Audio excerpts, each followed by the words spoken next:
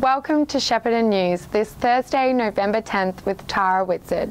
After the recent announcement of Greater Shepparton City's new councillors, we asked the 9 representatives about key future issues.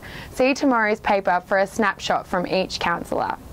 A huge 70-year milestone was celebrated by former Shepparton High School students recently. 85-year-old Arnold Goh caught up with the news about his school days all those years ago. With the election of Donald Trump, we asked local Americans how they felt about the president-elect. Golden Valley Football League club Shepparton United has appointed the experienced Peter Sheehan as its senior coach for next season. Our sports team has the full story. And now a look at tomorrow's weather. We can expect a sunny day with a top of 28 degrees. There is a 70% chance of evening rainfall. For all your local coverage, grab a copy of tomorrow's paper and head to sheppnews.com.au.